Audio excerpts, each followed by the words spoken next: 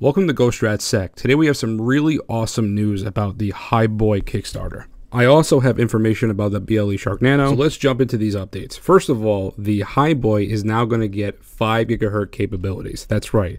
It will be implementing the ESP32C5 along with the ESP32S3. It's going to have a dual band MCU. What that means is that the Highboy is going to have double the processing power, plus the added bonus of pen testing 5 GHz networks. Now, the reason why this is so exciting is that Highboy wanted to reach their $1 million goal on their Kickstarter to get these features. Now, the Highboy Kickstarter launch was very successful. Within the first 10 minutes, they ended up reaching their goals. Currently, as I'm recording this, a day before this information is supposed to get released, they're sitting at $140,000 worth of pledges.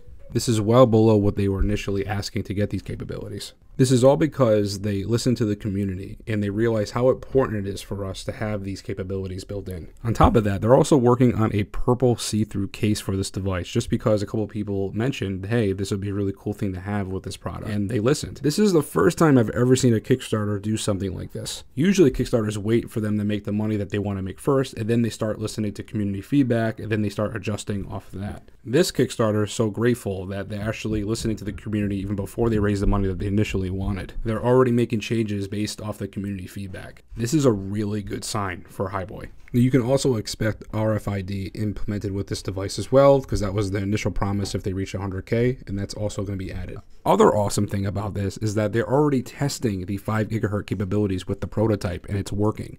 They're going to be posting images soon of this. LoRa capabilities is now the stretch goal.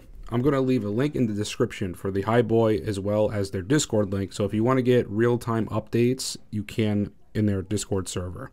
Now let's talk about the BLEShark Nano and what's going on behind the scenes. So they haven't released any updates yet to the community, but I do talk to them behind the scenes quite frequently, and I asked, hey, is there anything I could share with the community about things that are going on? And here's a summary of what they told me. We officially moved into a new warehouse and our team is now working full-time to get everything out the door. Right now, the plan is to begin shipping website pre-orders by the end of November and ship all international Kickstarter orders by the end of November. We're pushing hard for every unit to be out as fast as possible. Now I'm going to talk about the M1. I still haven't had any new updates from them. They haven't sent me anything. They haven't answered any of the questions I sent them. I'm still waiting on them. Also waiting on Interrupt. They haven't sent me anything either. They said they were going to make an update and then completely disappeared again.